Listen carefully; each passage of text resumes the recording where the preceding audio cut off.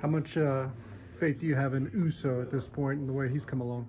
Man, we don't we don't have many others. I better have some faith in him.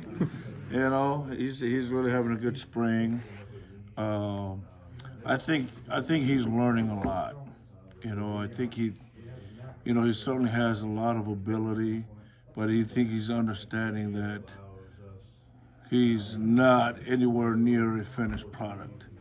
And I'm not suggesting that Eli was a finished product, but I can tell you, Eli, as I was just telling Wyatt, that he made a lot of plays because he really had played the game with high level understanding of the game and knew where the ball was going to be based on blocking schemes.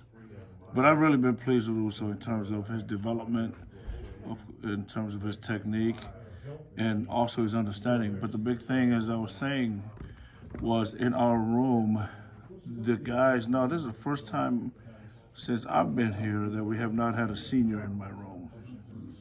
And so all the guys are juniors or lower. And the cool thing about a guy like Uso you asked about is he's had a year to learn from Eli, which there's no value to that. Handling himself, learning how to play, and having Eli, when I'm not around, I know what Eli's value was. He taught those guys how to conduct themselves, how to handle themselves, how to play, even like little details. So that's kind of where we're at with a guy like Uso. He's really working hard at polishing his craft.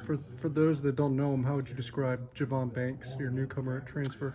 Javon's played a lot of football, and he's played a lot of football at an SEC program, and he certainly has the playmaking abilities which he has shown, and really smart kid, knows how to play. Like I said, playmaking, very crafty, slick rusher.